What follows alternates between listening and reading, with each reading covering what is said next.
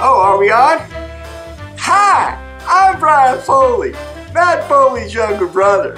And I'm here to tell you why I'm going to the Heinz 57 District 57 Spring Conference. First off, let me tell you a little scenario about myself. I'm 53 years old. I live in a van down by the river. I've been thrice kicked out of Toastmasters clubs. I mean, just because I showed up to my icebreaker in a topless tap dancing outfit, come to think of it, the president did say he couldn't get that image out of his mind. Oh well. Well, since it's 2017, I thought I'd give you 17 different reasons about why I'm going to the convocation. First of all, it gets lonely in that van down by the river, so I thought I'd make a few friends.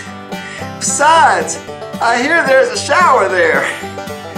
And secondly, I heard they talk about your first grade teacher.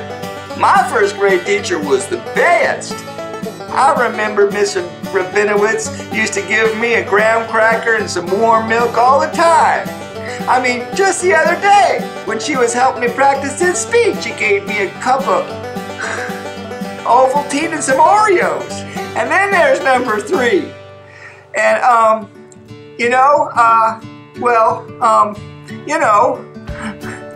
am a motivational speaker, and maybe I can school you on how to orate.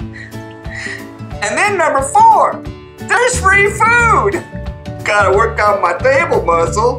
I can stock up till the fall conference. And then number 5, with all those speeches, I can learn 3 tips to success in less than 5 to 7 minutes. And then 2 words, stage presence. I mean, you thought Christmas was great. They're talking about big old presents up there on the stage for the first one to get up there. I mean, get out of my way because come on down, Bryan Foley.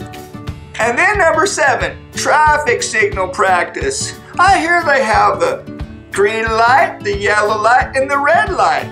And then number 8, 2 more words, icebreakers. I mean, there's some people there that are so good at sculpting ice, they can break ice with the best of them. I mean, this one guy, he's so good at it, they nicknamed him Ice Cube. Number 9. Did I tell you there's gonna be food? I mean, there's some people there that are world's best at making toast. They're even called International Toastmasters.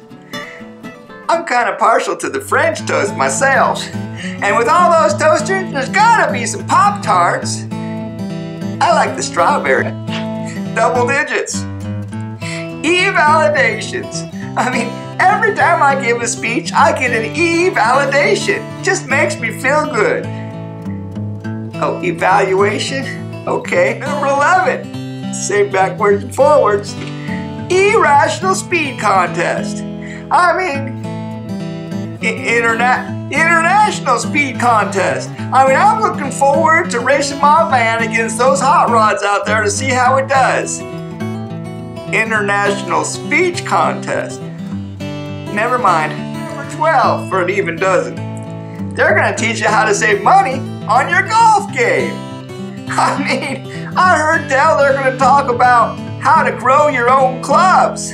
And from the look of these, I could improve my clubs. And then 13, they're going to talk about club vision so you can hit the ball better.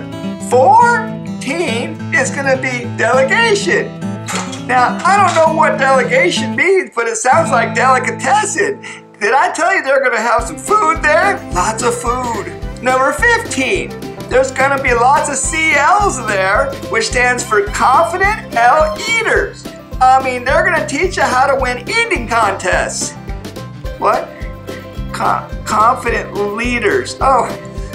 And now number 16, one of my favorites. There's this guy named George Marshall who knows I like to eat Milky Ways. He told me there's a new bar called Pathways Bars with 10 different flavors and 5 levels of nougaty goodness.